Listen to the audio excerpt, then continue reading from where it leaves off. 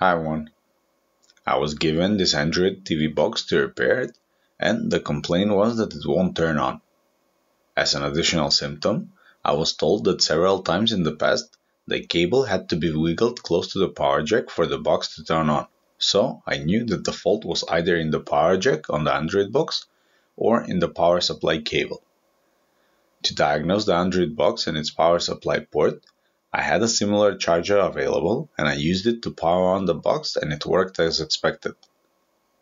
With this, I knew that the issue is with the charger, so I moved my focus to it. To start the charger inspection, I plugged it into the AC outlet and I measured the voltage on its output. This is a 5V power supply and I definitely was not getting 5V but only some fluctuations of few hundred millivolts. This confirmed my suspicion that the power supply is faulty, so I proceeded into opening it and inspecting the fault. Unfortunately, the power supply enclosure was not easy to be opened. It did not have any screws on the outside as it was pressed fitted and then glued together. To open it, I used a flathead screwdriver in combination with a utility knife to break the glue connection on the joint and to pry open the two halves. Depending on the manufacturer and the type of the glue that they use, this opening process can be very difficult and in some cases it might even be just a one-way endeavor, and the case can get damaged so badly that it won't be able to be put back together. Luckily for me, the glue released quite quickly, so I break open the case and I remove the circuit board from the inside. The output cable was soldered on the board and the AC connection was made through two pins that were pressed in the soldered slots. This is a common construction, so the case can be split open if needed.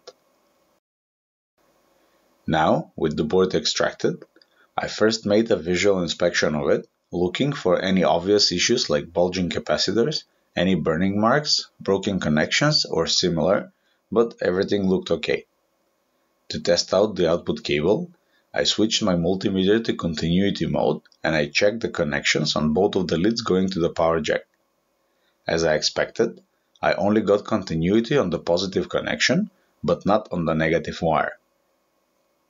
This explains the small fluctuations that we saw earlier when we tried the charger connected to the wall, as only the positive voltage was connected and some inducing floating voltage was measured.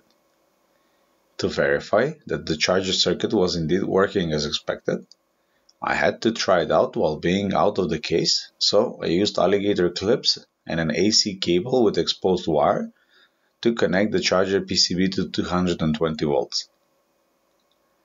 Please be careful when doing things like this. AC is deadly and can easily kill you if you are not careful. To protect the leads and me from accidentally touching any of the live wires, I used a piece of electrical tape to isolate the leads. While still being very careful, I measured the voltage on the 2 points where the output cable was soldered to the board, and I was able to measure the full output voltage as rated on the power supply of 5 volts. This meant that the PCB was functional, and only the cable was the issue.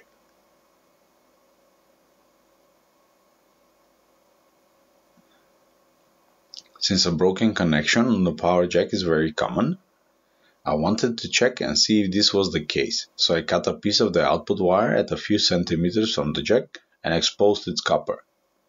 I used my multimeter again to check for continuity, and this time both of the wires showed good connection with the PCB. I thought that I've probably cut away the bad section of the cable, so I removed the jack from the piece that left over and stripped the molded plastic from around it.